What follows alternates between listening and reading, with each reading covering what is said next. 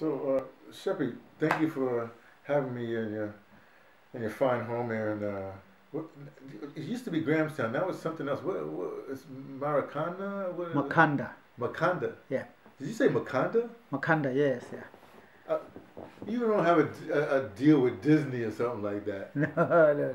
Makanda, but isn't that the guy that swam from Robben Island or something like that? Yeah. What's this cat? That's a guy. That's Makanda Kanmele. That's a guy that escaped from Robben Island. He was part of that group that escaped, but his story was that he drowned. He held on to the rock and encouraged the others to swim ashore, and so he was chief to the end. Yep. Oh wow!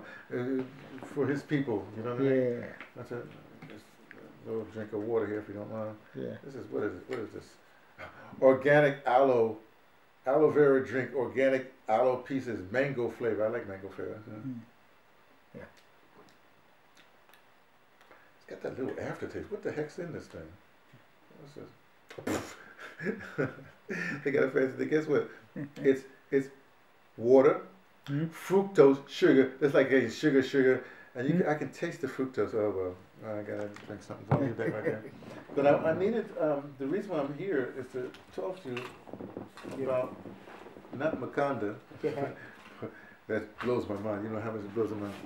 But as you may know, there's a movement that started being researched about two years ago. Now I have been following.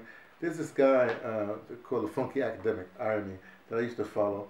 And then at the same time I was following this woman named Yvette Cornell.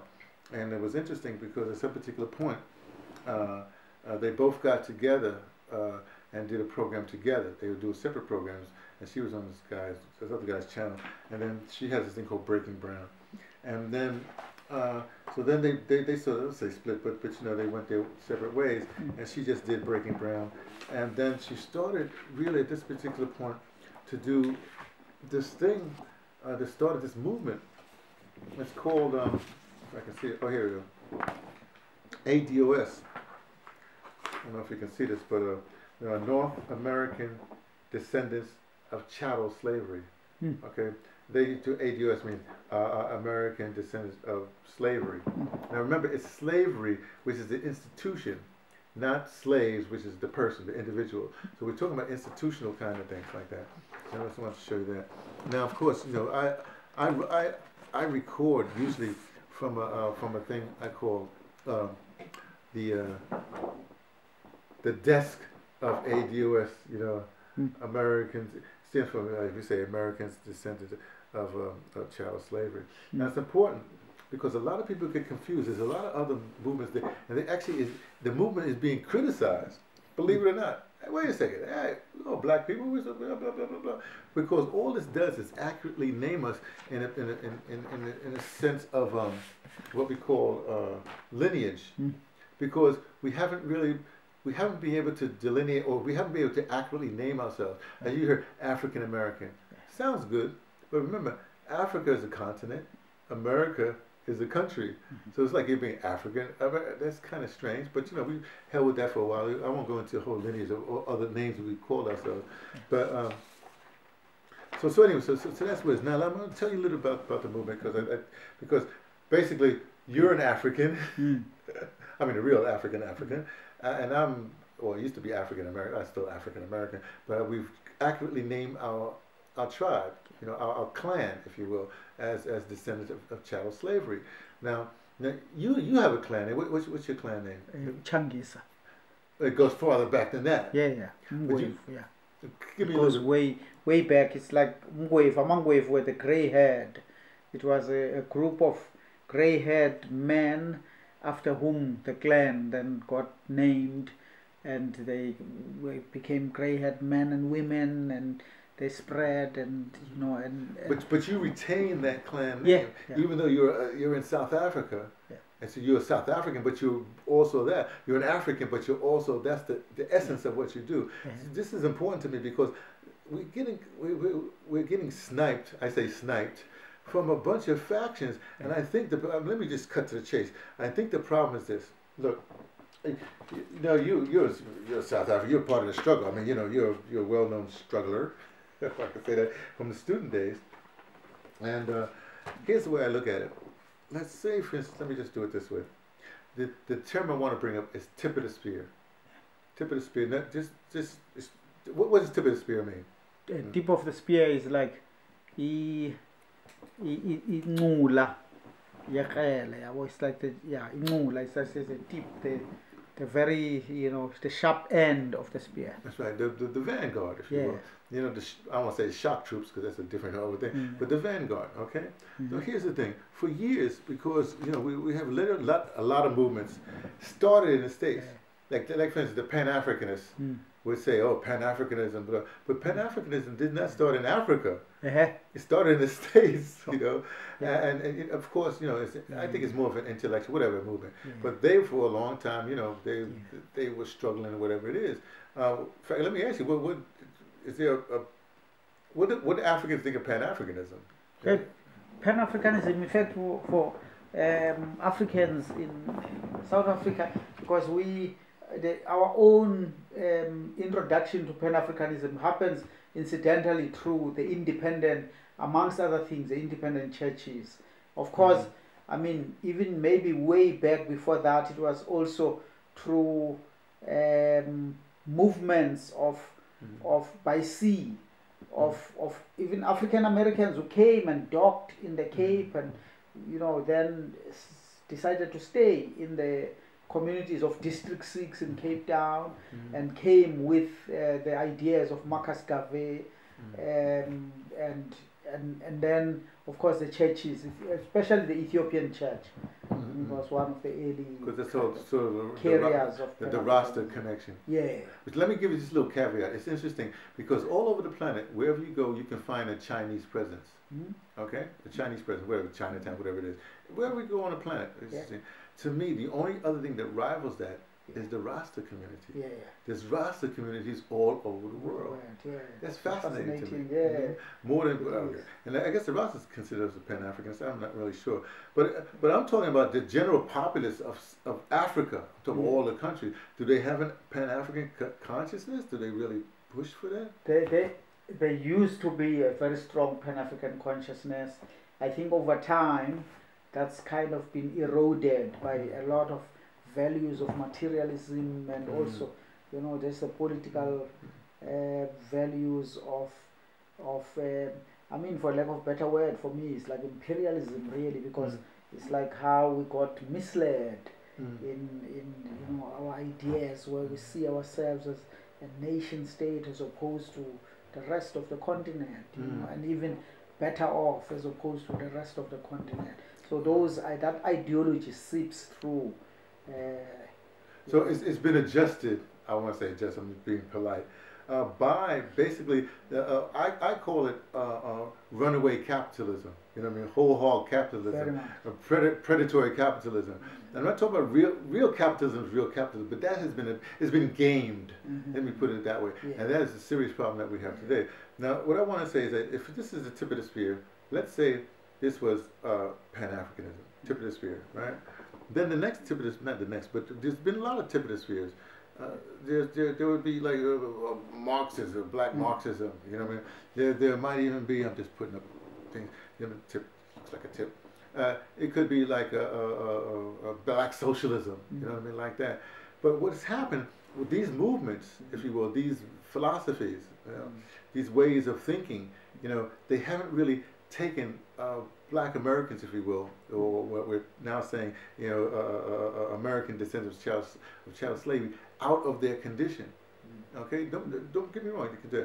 Now, through the efforts of Yvette Cornell and attorney Antonio Moore, we have a movement that is now the tip of the spear.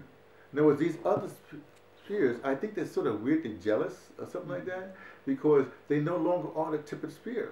Because they just like any modern day, you put new and improved on something and everybody's, hey, new and improved, let me try it, So, I mean, but it was interesting, a lot, when the Pan-Africanists and the black Marxists or whatever you wanted, the black socialists, they may have had an intellectual push behind them, But their data was sort of suspect. I mean, the data never really came through, or even this intellectual push has never really came through. Don't get me wrong. Yeah, we got W.E.B. Du Bois.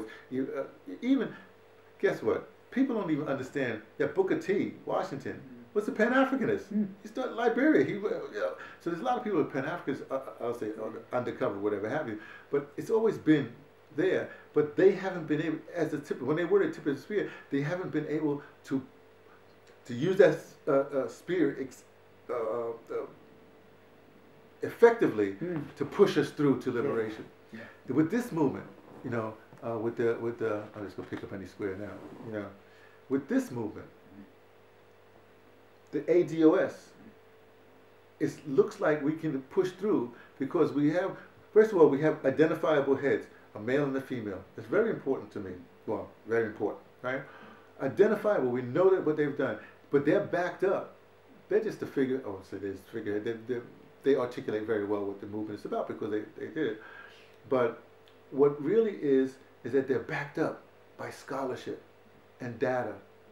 One of the proponents is a guy named Sandy Darity out of Duke University. Another one is Derek Hamilton out of the New School in New York. Right? Now, what's important about this is that they've been doing this academic work for years. But like, you know how academia is. Come on now, academia is academia.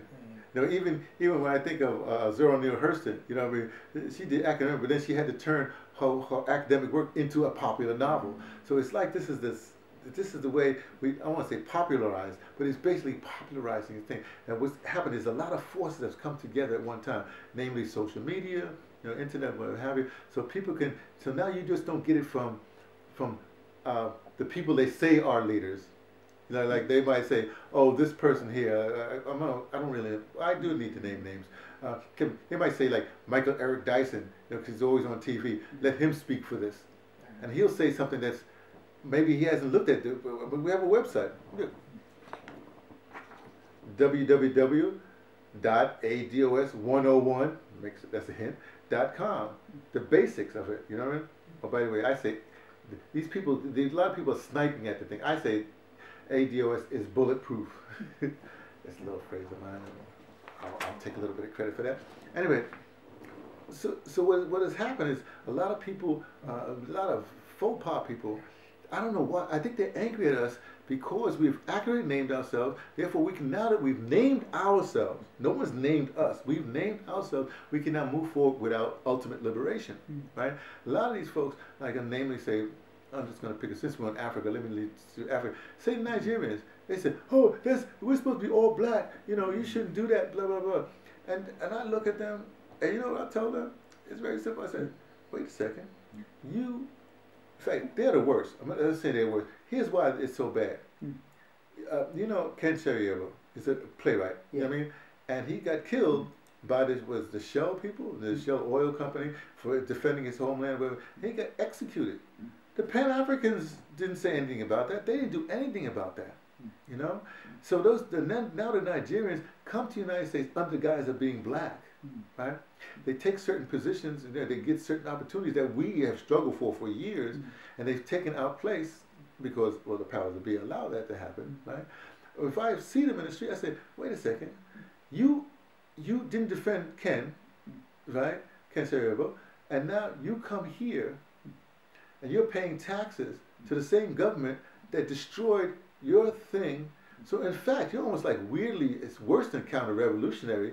It's like you are basically going against your own people and now are funding the continued, you know, degradation, the continued colonial whatever of your own people, which is kind of strange to me. So I tell them straight up, you're the cowards. You're cowards, and not only then you come and try to usurp us. And then they say, oh, you're talking against us. No, we didn't start this, right? We were happy doing what we were doing, and you came in and tried to undermine what we're doing. You need to wrap yourself in the Nigerian flag. And they've done this, you know, go and knock on the England's door and say, hey, give us back our stuff. You know, same thing for anybody else, Haitians, whatever. They're all in we're all Pan-Africanists, what I'm trying to say. Even ADOS is actually weirdly in the pantheon in Pan-Africanism. Right? But y'all got some other things to do. Pan-Africans, you know what I think they should do? They just need to hang out with beat up on the Catholic Church. They need to beat up on them because they're the ones that really colonized a lot of stuff like that. Even the Arabs, they need to beat up on the Arabs who enslaved, whatever. I'm not going to get into all this stuff. But my point really is, I want you to understand this because I don't want you to hear it from some third, whatever. You can go for yourself. www.ados101.com and learn what's going on. A lot of these people just talking out what we call the side of their neck in terms of what's going on. So basically, this is a movement for reparation. Now, reparation, everybody thinks, as soon as you say reparation, they think money, money, money, money. No, as Yvette Cornell would say, if you cut somebody, it takes a moment to cut, but to heal that cut takes a much longer time. So basically, Black Americans, autochthonous, well, not autochthonous, but descendants of chattel slavery, they've been cut, they've been wounded many, many, many, many times. And we're talking from being captives in Africa to being kidnapped through the Americans to being enslaved in America, all kinds of. Then after slavery, then you got the whole antebellum period and all these things they call them the black, all kinds of stuff, the black codes, reincarnation, all kinds of weird stuff, and plus not to mention the lynchings and the what they call redlining, where you devalue a neighborhood, where you basically the government made this do this. The government was firmly behind it when they said we was going to 40 acres and a mule. It's the government that stopped that 40 acres and a mule thing. All this stuff, being set upon by other citizens. We're citizens. We were citizens. Been set upon by other citizens, destroying our property, whatever have you. That's a government. Help do that. After World War, during the New Deal, most of us domestic purposely cut out of that so-called New Deal with Franklin Roosevelt. The whole thing with after World War II, when the soldiers are coming home and the white people get all these homes and stuff like that, we were excluded from that. All kinds of things. So for almost like decade after decade after decade was just set upon, and now we're at this particular point that people say, oh, look at the so-called immigrants that come in, they say, oh, look at you black people, you don't blah blah blah blah. Well, you ain't struggled. You don't know what our in fact, you haven't even studied what our struggle is. Yeah, about Martin Luther King, or you might something like that, but our struggle is much deeper than that, And so our problem really is that I think it'll be sorted out pretty soon, because when people realize, when we say to Haiti, wrap yourself in the Haitian flag and deal with France, who when you got your freedom, I have to say that you stupidly paid them reparations after you won the war. How is that possible? Did Dessalines really want that? I mean, a lot of these countries, they went. I mean, even look here in Africa, look at Zimbabwe. Everybody talks. Look, I've shaken hands with Kenneth Kaunda. I love Kenneth Kaunda. You know what I mean? He's the one that got Mugabe out of jail. And when they used to talk about Mugabe, they were talking about Mugabe pre-1980. After 1980, that boy was doing some shady stuff. Let me put it that way. But also, he still was worshiping the Queen. It was just dumbfounded how the Queen could turn him. We could have told him, hey, the American Indians would have told him, hey, the white man speak with forked tongue, But they didn't listen. They don't want to listen to that, And so what happens is they're another country, Well, let me leave them alone. They were set upon enough, and they have their problems now because our CIA, whatever, keeps on beating on them. So all I'm saying is that I want you to understand, because you're an African here. I'm an American descendant of chattel slavery, sitting in Africa, talking to an African about this, and I really have to ask you what you think about all this. That's what really what I'm here for. But I've sort of laid out everything. Everything else can be talked about. But this whole income disparity, whatever have you, it's gonna be a day of reckoning. You know what I mean? But first we have to do is get out. Or you can be an ally. But the tip of the spear, tip of the spear is the American descendants of chattel. We're the tip of the spear now. You had your other groups had their chance. What you can do is you can continue on what you do, no problem. But you're not the tip of the spear. You don't. We get our marching orders from Attorney Moore and Miss Yvette. That's who we get our marching orders from. But it's